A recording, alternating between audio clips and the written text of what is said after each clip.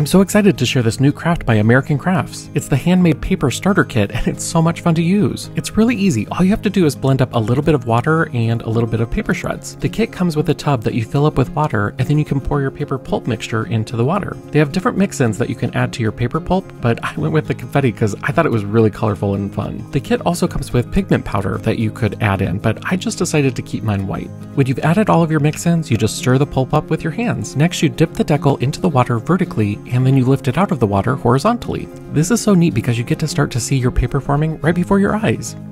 Next, carefully open the deckle and flip it over onto a microfiber sheet, paper side down. The kit also comes with a little sponge that you'll want to press onto the screen just to get any extra water out. This also helps to press the paper pulp onto the microfiber cloth to make your paper. Place another microfiber sheet on top and use the roller to remove any additional water and just to flatten the paper. You'll want to set your paper aside to let it dry completely. I let mine dry overnight and that worked really well. You'll know when your paper is completely dry when it's no longer cool to the touch. I wanted to do something really fun with my paper, so I made an envelope for a gift card with the We Are Maker envelope punch board. I really enjoyed making my own paper. It was a lot easier than I thought it would be. Have you ever made your own paper? Let me know all of the pro tips and tricks that I need to follow in the comments. Also, let me know your favorite crafts that you like to make with handmade paper. Remember to keep an eye out for the Handmade Paper Starter Kit by American Crafts. I just know you're gonna love it. Happy crafting!